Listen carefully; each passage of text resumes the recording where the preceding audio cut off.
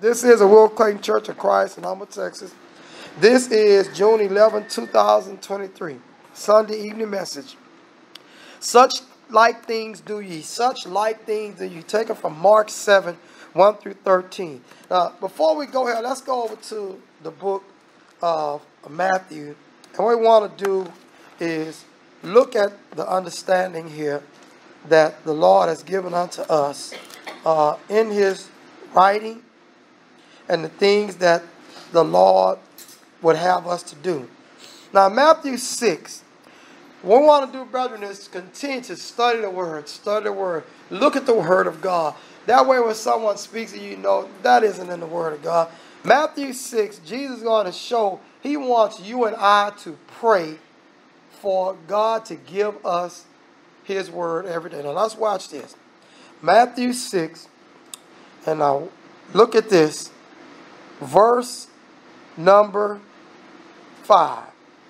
Now let's go to verse 4. He's going to criticize what men do and show what we should do.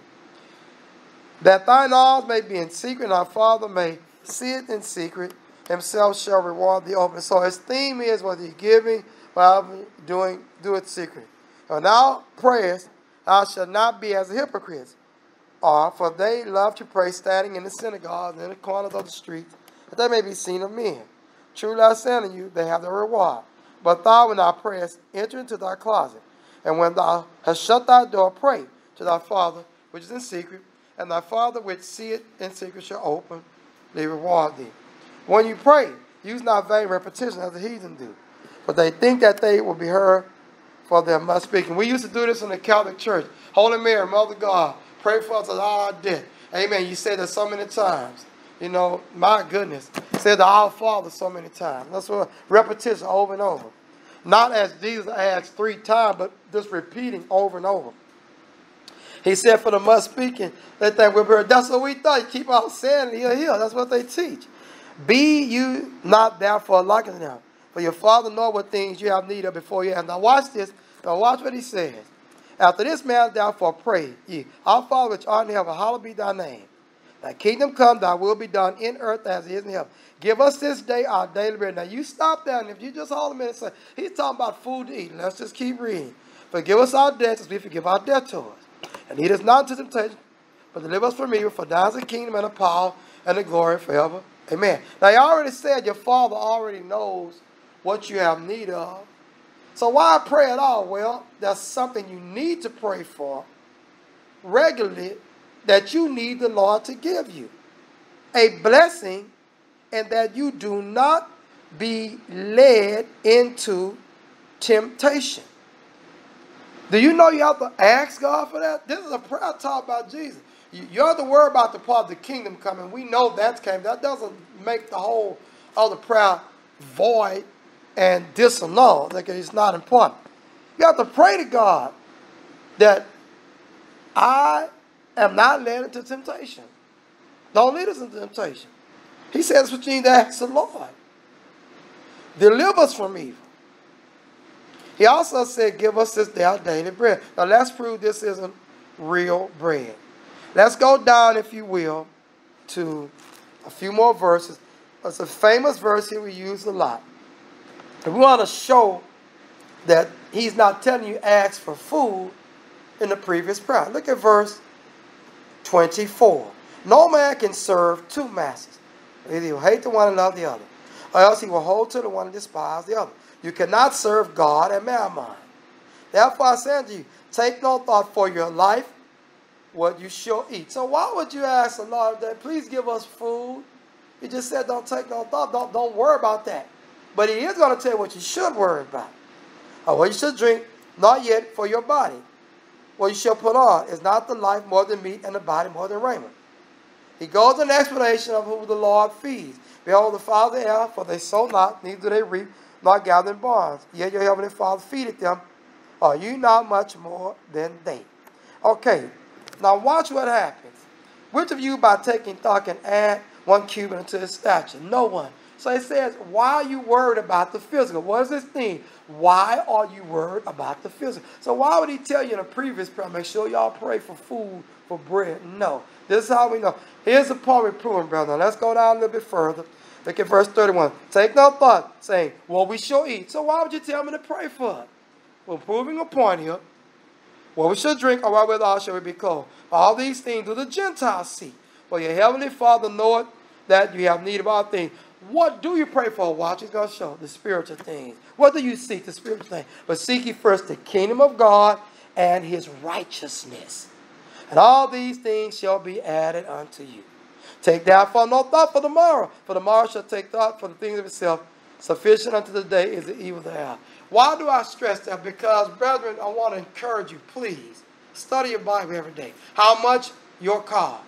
That's your call.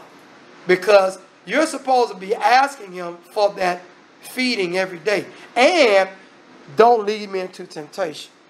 So, why would you not study every day? And why would you not be aware of the things that tempt you so that you can avoid them? Here's what you're asking. The Lord knows I'm going to feed everybody. That's what it says. I'm going to feed all of you. But I'm only going to save my children.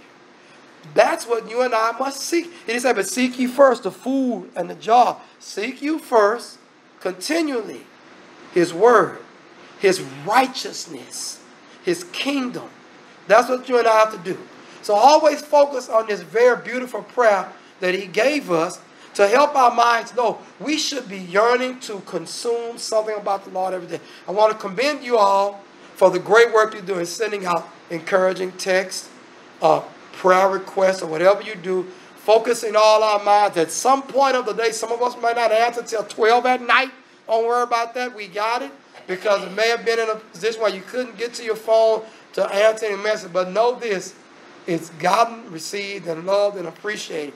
Because our minds have to be constantly focused on what prevents us from going into temptation and consuming that which brings us to the righteousness of the Lord. So we seek him. That's an encouragement I want to give you, because sometimes people can kind of make a big deal out of studying.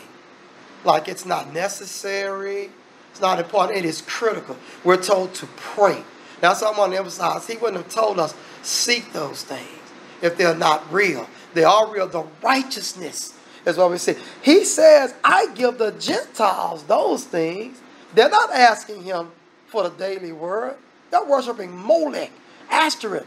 So he's saying, why would you need to be pressing me about food when you know to seek me, my word, spiritually, the righteousness of me, the kingdom about me, and take no thought for those other things. So that's an encouragement. We know we got to work. We know we got to prepare food. You can't just wake up one morning and say, I hope it's chicken. And they'll know we know that. But the key, brethren, is we want to have our minds focused on spirit. I'm not telling you how much to read. I'm not telling you how to read chapters on chapters and not go to work. I understand. I'm saying have a certain amount, whether it changes daily, of a verse or verses to keep your mind on the word of God, because you are the children of God.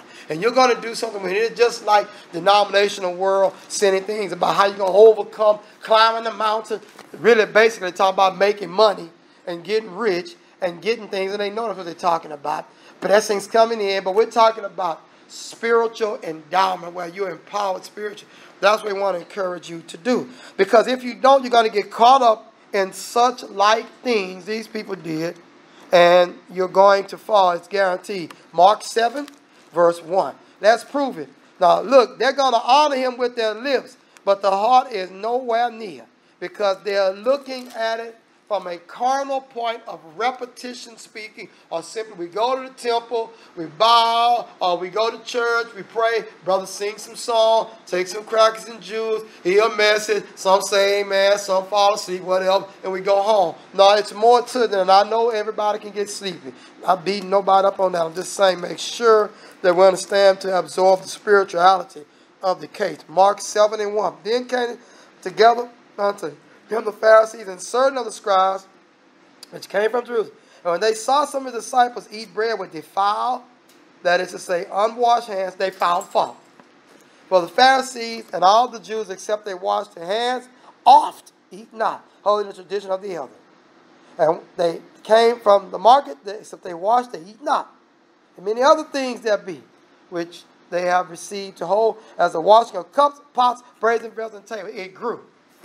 Then the Pharisees and scribes asked him, why walk not thy disciples according to the tradition of the elders, but eat bread with unwashed hands? Notice the Pharisees, as powerful as they were, the creation of a court pattern after the Mars Hill Areopagite group of Greeks, the Sanhedrin that they have developed in a court system where they surround this person with questions, just meaning different questions, grilling, and inspecting them.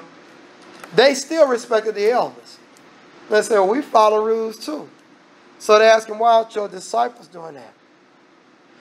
He answered and said unto them, well hath Isaiah prophesied of you hypocrites. I said, these are pretenders, as it is written. This people honor me with their lips, but their heart is far from me.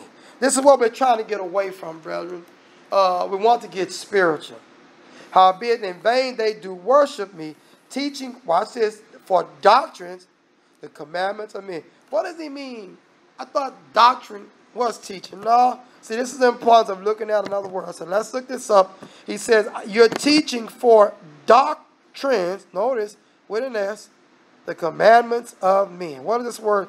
Doctrines. G1319. G1319. He says, you're teaching for instruction, function, or information, doctrine, learning, teach. You're teaching an instruction from a man. That's what you're doing. That's the tradition of the elders. So that came from a man. Verse 8. For laying aside the commandment of God, now here comes a real commandment, you hold the tradition of men, as the washing of pots and cups and many other such like things you do. What does he mean by that? You're so engrossed in the tradition of the elders, you have lost focus on what God said to do. Let's prove it. Verse number 9. He said, until full well you reject the commandment of God, that you may keep your own tradition. Why is that? Okay, here we go.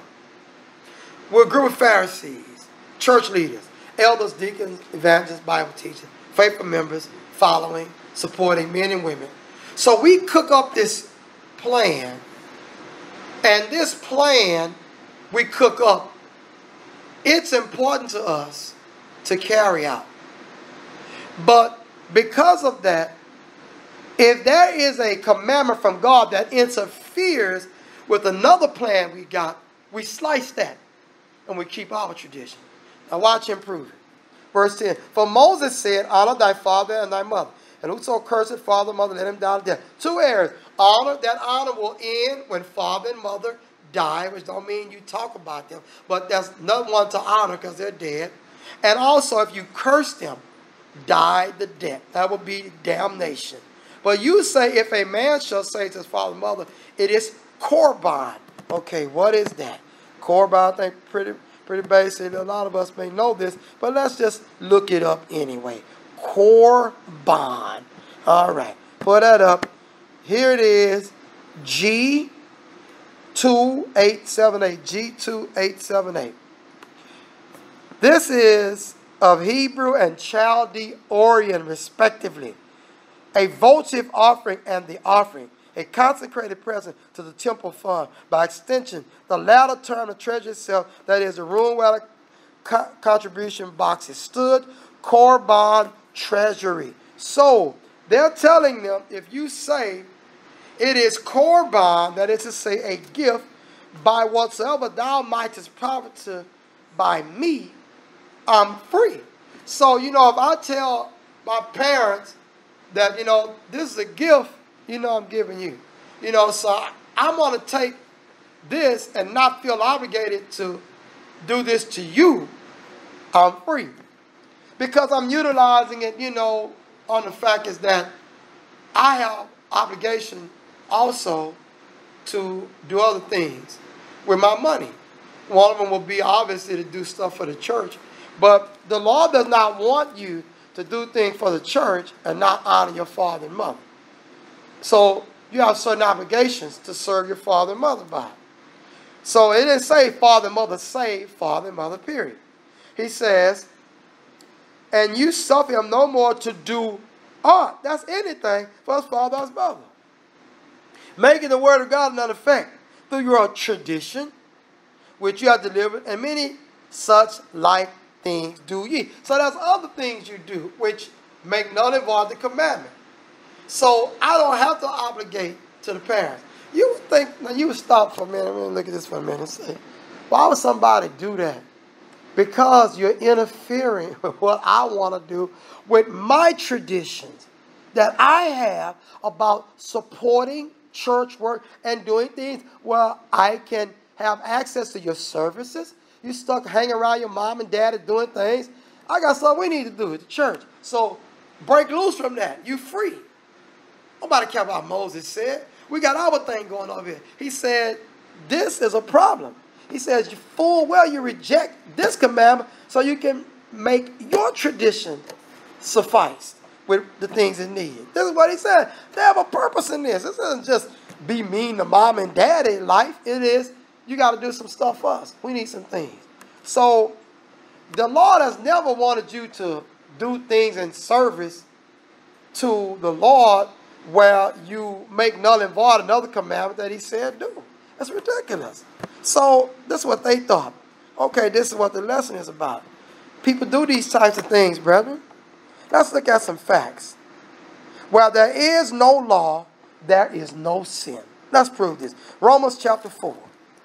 There is no law in these people's mind that they can pull up from the Bible that says you must wash your hands in a consecrated manner after coming from the market where there are all manner of people coming, sinners and other people, in order that you might be considered holy of God. There's nothing like that. So we say, well, Brother Ozan, they just tried.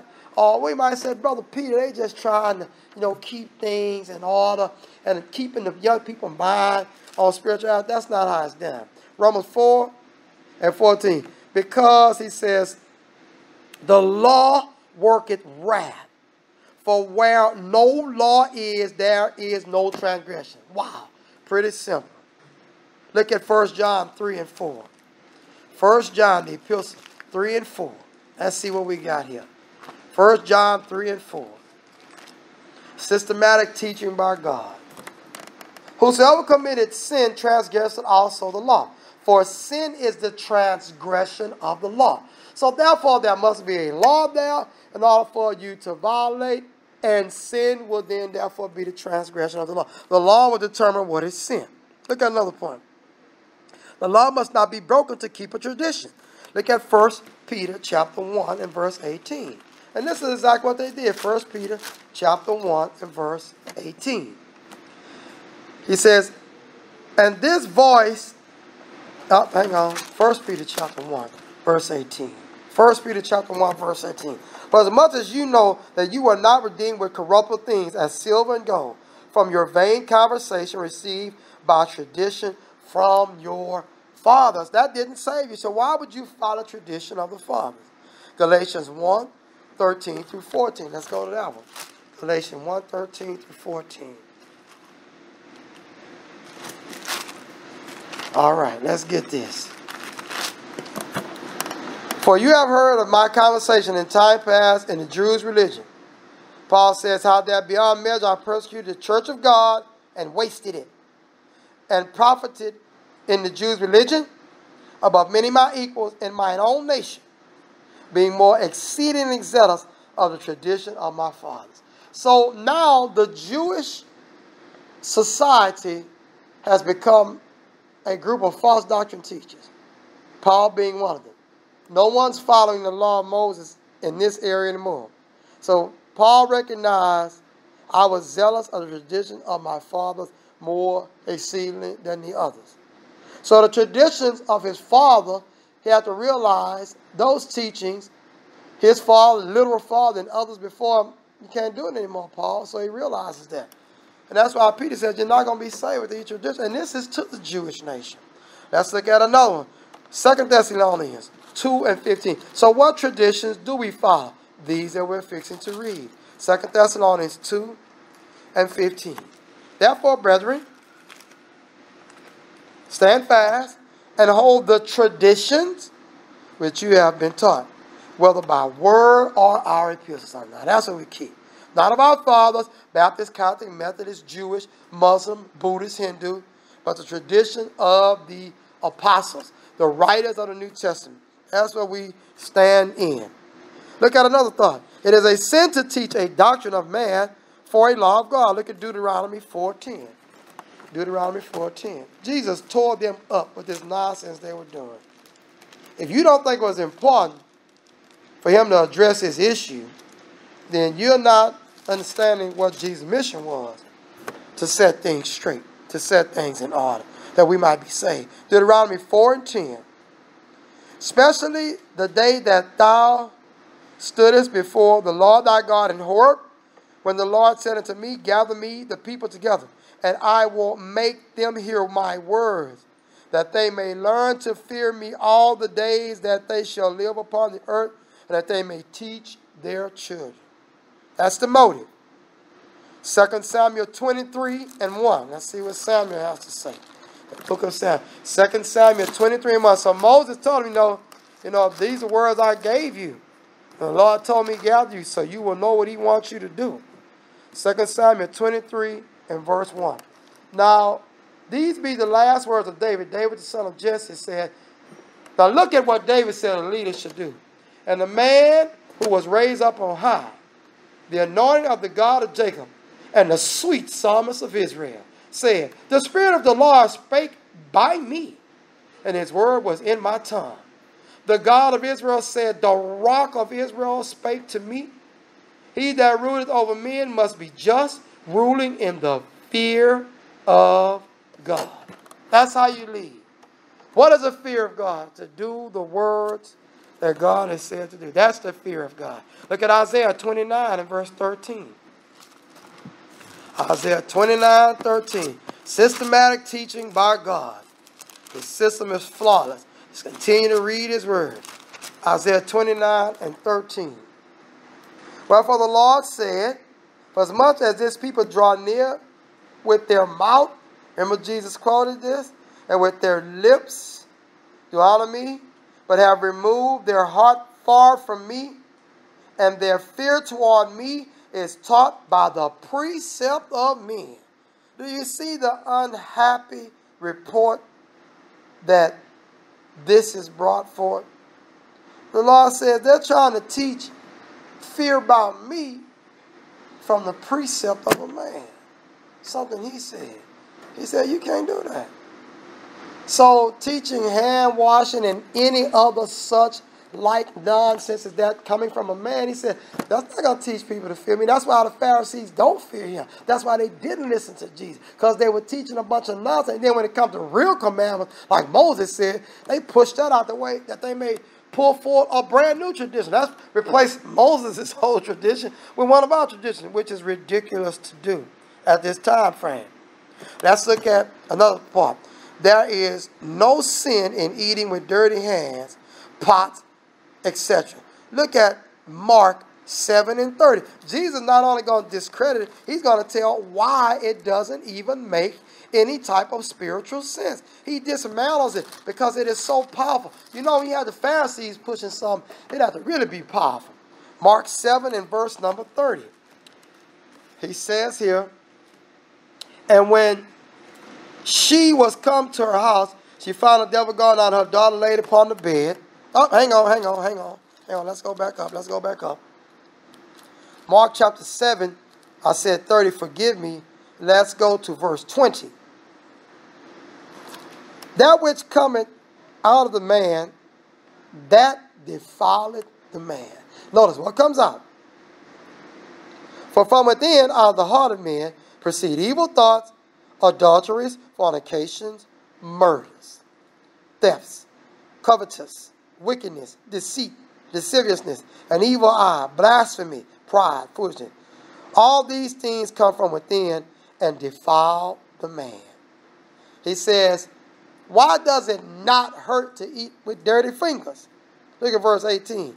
Are you so without understanding also? Do you not perceive that whatsoever thing from without entering into the man, it cannot defile him, but because it entered not into his heart, but into the belly, and going out in the draught, purging all meat. You use the restroom, it's out. Now watch this. Here's where we have to help people understand about wine, liquor. When you drink wine and you don't get drunk, it's not the wine that goes in your heart to your spirit and inner man and through your pores and demons come out. It's what comes out of your mouth after you drink, or how you think while you're drunk, because you're not sober. So you start to think and be angry. That's what Job was afraid of. He said, they may have cursed God in their heart. And they're going to make a sacrifice for my children, because they had a party, because it was birthday time. And that's what he did. He was a great man. And we have to pray for our children too, because you don't know what goes in their heart. So that's okay. Don't get drunk. So when someone says that if the liquor just touch your mouth, you sin, it's ridiculous, because he hasn't gotten drunk yet. What I'm saying? Are we promoting drinking? No, we're not.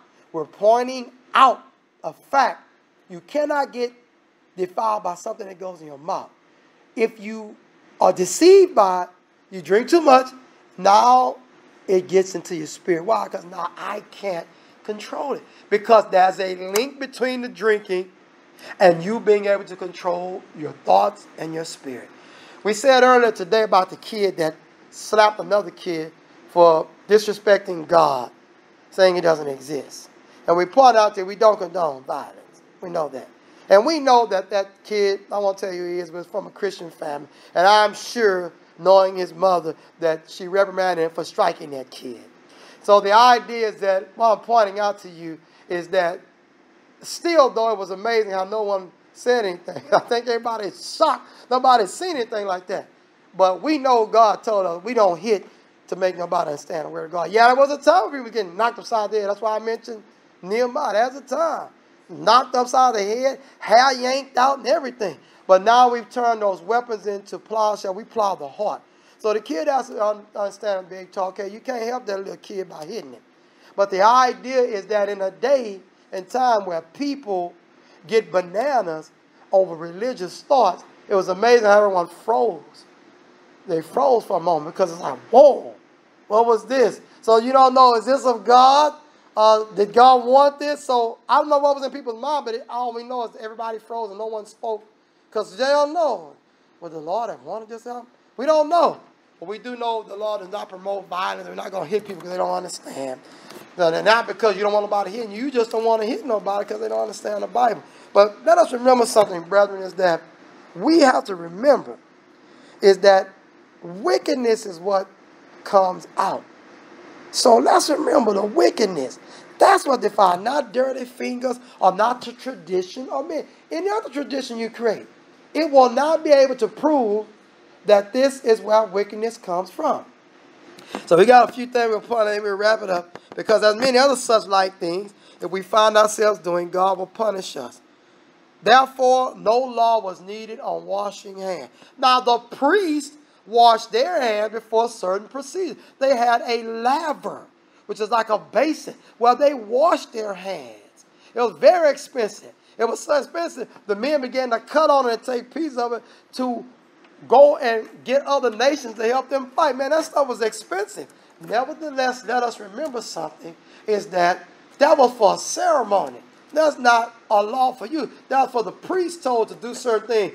Bake bread and have it laid out, 12 pieces, and don't eat until a certain time. We don't do that, so that was a law that Moses did tell them they had to do. And Aaron and them carried out, but not this type of law. Let's look at one final thought. There is no sin in marrying again after divorce if you cannot be reconciled with your spouse. Also, if you cannot refrain from sex. Let us validate that. 1 Corinthians 7. You see how easy this is? So you can switch this, brother, to any old fake law men come up with. Women shouldn't wear pants to church. All kind of nonsense. You know, and I'm just like, man, a woman in a dress is just as attractive as pants. That's such a ridiculous thing. I'll tell you, this is what men do. 1 Corinthians 7 and verse number 8. Let's read that. I say, therefore, to the unmarried and widows, it is good for them if they abide even as I. How is Paul when he writes this? Not married. But if you cannot contain, if they cannot contain, Let them marry. Let them marry. I say it one more time. Number of completion 3. Let them marry. Who can speak against this? For it's better to marry than to burn. Look up the word burn. Passion. Paul says this. Look, let them marry. Because he already knows he's fixing to explain why would that be necessary. Verse 10. And unto the married, I command yet not I, but the Lord. Let not the wife depart from her husband. But if she depart, let her remain unmarried or be reconciled to her husband. And not the husband put away his wife. Paul cannot come up and say, don't put away your wife and violate what the Lord has allowed men to do already. Paul is speaking of, don't get divorced, period. And that's what he says. There's another area that says what will prompt divorce. He's going to talk about it in a few more verses. He's going to say, well, this is some of the things that will promote divorce. Watch him speak. But to the rest speak God, not the Lord. If any brother hath a wife that believeth not, and she be pleased to dwell with him, let him not put her away. And a woman which hath an husband that believeth not, if he be pleased to dwell with her, let her not leave him. For the unbelieving husband is sanctified by the wife, and the unbelieving wife is sanctified by the husband. Else were your children unclean, but now they holy. But if the unbelieving depart, what Paul say? Let him depart. A brother or sister not on the bond in such cases, God hath called us to peace. For what knowest thou, wife, what thou shalt say to thy husband? If you want to say, you don't know that. Or what knowest thou, man, what thou shalt say to thy wife? But as God hath distributed to every man, as the Lord hath called to everyone, so let him walk, and so ordained I in all the churches. All churches. Every church of Christ needs to be quiet and teach this. This is readable doctrine. And we're going to stand on this because we want to go to heaven. So he has covered all the aspects of this portion of his discussion on marriage, starting off with let them marry. Just because he talked about this first and then talked about don't get married would be no different if we talk about don't get divorced, should I say, and then later say let them marry. It's in the same context. It's in the same chapter. It's in the same book. It's to the same people, and we're reading. This is ridiculous, and brethren, this is what you need to be aware of. We could talk about so many things, and we not, because you have the template, which is, where's the law? Where there is no law, there is no sin. Sin is a transgression of the law. With no law there, you cannot possibly sin. There is no law against you marrying again, providing they don't want you back. That's the key, he said. They don't want you back. And you burn with passion. You've been divorced. He addresses you with the word unmarried, verses 7 and 8. See, this is what's wrong with us. What happened to the Pharisees? We're going to go beyond what's written. God don't know what he's doing. Man, you got to stay on these things. Wash hands. Let's make us some other. Oh, doing the father and mother? No, that's Korban. That's the gift. See, your mind starts to gravitate to implant your tradition instead of the commandment. If the Lord thought you marrying again would be the bounds for him to put you in there, he wouldn't have never made an option. It wouldn't have been nobody writing. It would have been you're going to hell, you're going to hell, you're going to hell. He put it there because he knows I made you. I know how you function best. Once you get your life right, seek me first. I'll add the wife to you. Like I add the bread and everything else. You need to go to church, get your life right, get your mind set on sanctity, and then maybe at that point the Lord will add a husband or a wife to your life, because a prudent wife comes from the Lord. We need to understand that. And so let's remember that, brother. We don't need to add nothing to the word of God. We don't need to make up nothing. Your concept of stay celibate violates Paul's instruction. So you're teaching for doctrine, the commandment of you, the man, or some other crone like you, crony, old crone, or some person think they've been in church so long that they can make up a law where there is no law from God. We need to remember that, because a lot of lives have been shattered. People have left the church, and somebody's going to talk to the Lord at the judgment, having their hand involved with this nonsense teaching. What we need to do is remember something. Teach people to love one another. That's how you stay married. Love, L-O-V-E.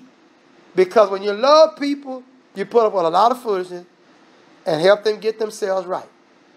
You'll never explain to me how Solomon and the Shulamite can love each other. You don't have a thought you can tell me past the Bible. Love is like that. It never give up. She couldn't let him go, and he can't let her go. And all them other women he had meant nothing. When she said, tell him come, I want to see him. Oh, excuse me, Susie, I got to go. She's number one. You have to understand that, brother. That's what love is. Who's number one? No, we're not in a time where we can have multiple husbands and wives. But, so, you should read it. It's really easy to be able to understand who's number one now and not step outside your relationship. That should be a no-brainer. But after that, it's still going to be based off love. We can swell our jaws up and shoot our lips and poke out our eyes all day. The Lord said, love's like death and jealousy is like the grave. They don't let go. Nobody going to share you with nobody. You better be careful you get yourself hurt fooling around with other people. God bless you. Let's go to 1 Corinthians 15 and close out our session with the gospel of Jesus Christ. People running around here. And we got a lot of trouble like this in pulpits too. These old weak-kneed, lousy preachers also don't know how to stay with one woman either. That's why you're getting divorced and getting ran down the street because you don't know how to teach, and then you don't know how to live it because you don't know how to teach it. 1 Corinthians 15 and verse number 2. You thought you was going to stay celibate and you're teaching false doctrine? How can you? For I delivered unto you first of all that which also I received. How Christ died for our sins according to the Scripture. 1 Corinthians 15:3. And that he was buried. He rose again the third day according to the Scripture. Mark 16, verse number 15. We should go preach this. Go ye into all the world and preach the gospel to every creature. He that believeth and is baptized shall be saved, but he that believeth not shall be damned. Look at Acts 2:36. What does the text tell us? Therefore let all the house of Israel know assured that God had made that same deal. Man, I love this verse so much. Showing there's somebody other than Jesus that makes him something. Lord Jesus, praise the name of the Father. Lord and Christ, made him both Lord and Christ. Wow, made him, made him. That same Jesus. Verse 37. And when they heard this, they were pricked in their heart and said to Peter, to rest upon men, brother, what shall we do? Then Peter said to them, repent and be baptized, every one of you, in the name of Jesus Christ, for the remission of sin. You shall receive the gift of the Holy Ghost. For the promise is unto you and to your children and to all that our Father, even as many as the Lord our God shall call. And many of the words he testified and saw, saying, save yourselves from this untoward generation. Oh, crooked generation, homosexuals, wife beaters, thieves, murderers, killing babies, crooked politicians, whole nation tore from the floor, and it's spilled into the church now. Now we got to deal with it. Verse 41. Then they gladly received the word, baptized, saying that they were after them about 3,000 souls. They continued steadfast in the apostles' doctrine, fellowship, breaking of bread, and prayers. Acts 2:47. Praising God, having favor to all people, and the Lord added to the church daily, such as should be saved. Acts chapter 8 and verse number 35. Then Philip opened his mouth, began to sing scripture, and preach unto him Jesus. Not Moses, not Muhammad. As they went on their way, they came to a certain water, and the eunuch said, see, here's water. What did hinder me to be baptized? Philip said, if thou believe with all thine heart, thou mayest. And the answer said, I believe that Jesus Christ is the Son of God. He commanded the chariot to stand still. They went down both to the water by Philip and the eunuch, and he baptized him. He didn't say, I believe that Jesus is the Father. He didn't say, I believe that Jesus is the Holy Ghost. He said, the Son of God. Boy, this is so easy. God help us. Now the rejoicing began.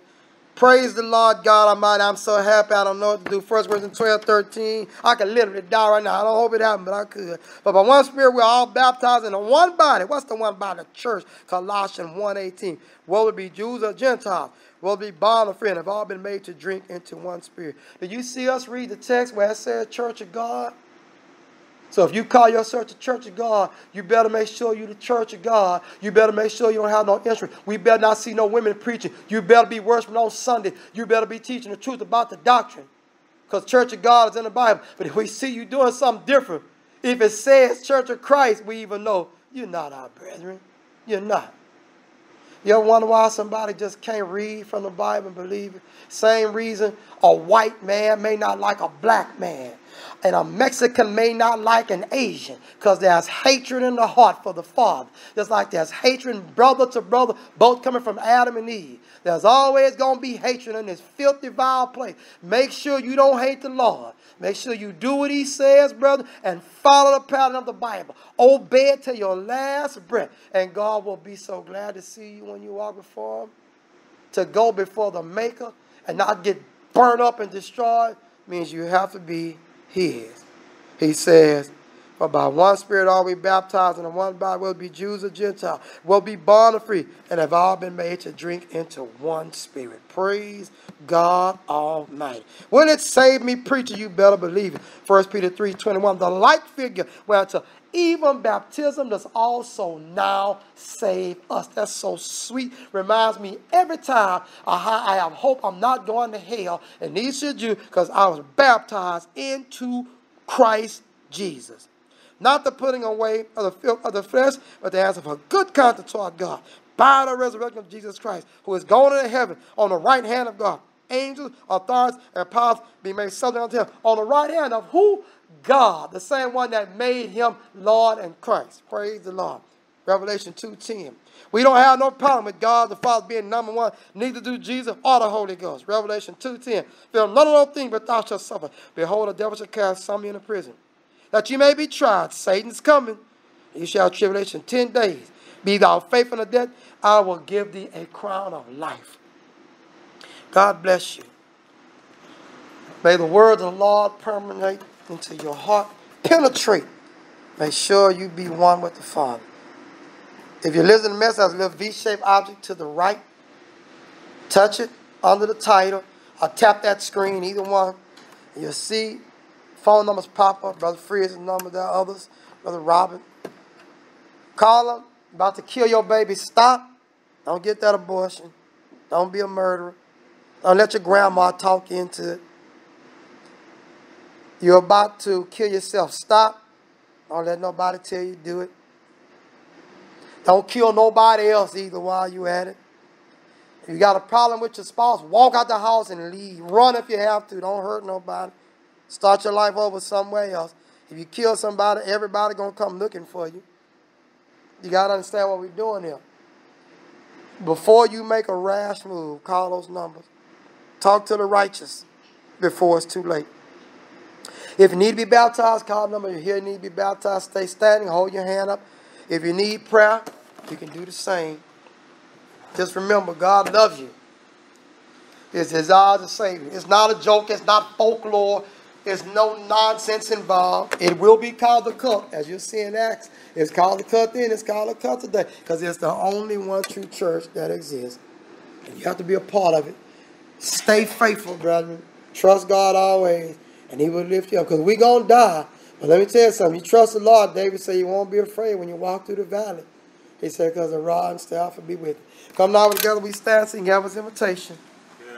Oh, why will you linger?